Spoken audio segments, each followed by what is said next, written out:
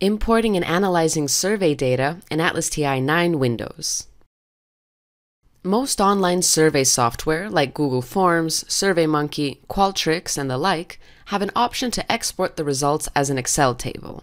In order for ATLAS.ti to understand the data correctly, you need to add a bit of syntax to the column headers, as shown in this example. The data are imported case-based. This means that each row corresponds to one respondent.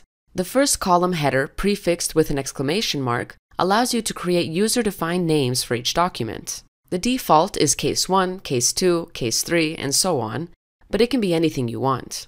The first column also does not have to be entitled exclamation point case. It can also be exclamation point respondent number or exclamation point questionnaire number. As long as the first column is prefixed with an exclamation point, the names in each cell will be used as document names.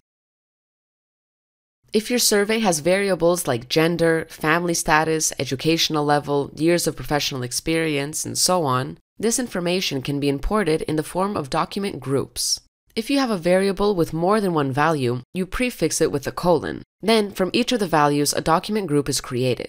For gender, as shown in this example, it would be the two document groups, gender male and gender female, and further groups if you have more than two values. If you have questions with yes and no answers, and you only want to create a document group from the yes answers, then you can prefix the column with a period. The cell values can be yes and no, or 1 and 0, as shown in the example here. Now let's move on to the answers to open-ended questions. These will make up the body of the text in ATLAS.ti, data that you will code in more depth.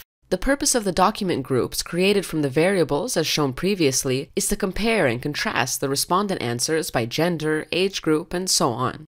All open-ended questions are automatically coded with the text that you use as a column header. We recommend that you use the question number as a column header name. There is no prefix. If the question number is followed by 2 colons, the full question is automatically used as a code comment. In the example shown here, only 1 colon is used after SQ2, survey question 2. In order to show you the difference between the two options once the data is imported into ATLAS.ti. If the question is lengthy, we recommend to add the full question as a code comment using the 2 colons, otherwise the code name will be very long. You need to close the Excel table before you import the data into ATLAS.ti. From the main ribbon, select the Import and Export tab, and from there, Survey. Select the Excel file, click Open, and wait for the data to be imported. Open the Document Manager to check all the document groups that were imported. If you select a document, you see the groups that are associated with it. Open the Code Manager to see the codes for your open-ended questions. At the beginning of this video, we showed you that the full question can automatically be added as a comment if you use 2 colons behind the question number when preparing the Excel table.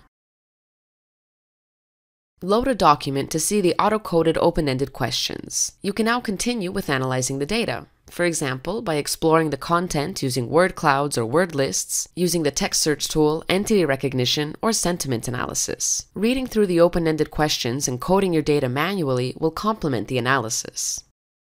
You will find links to video tutorials that explain the mentioned functions in the comment section below. Next, we show you 2 analysis tools that are typically used with survey data.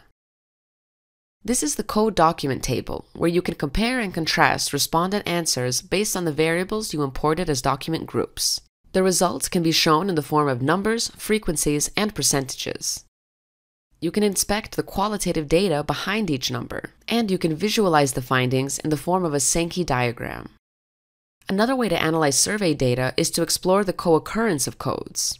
As all questions are automatically coded, you can see which issues were mentioned in relation to specific questions. As has been explained for the code document table, the results can be displayed in the form of numbers, you can inspect the qualitative data behind the numbers, and you can visualize the findings in the form of an interactive Sankey diagram.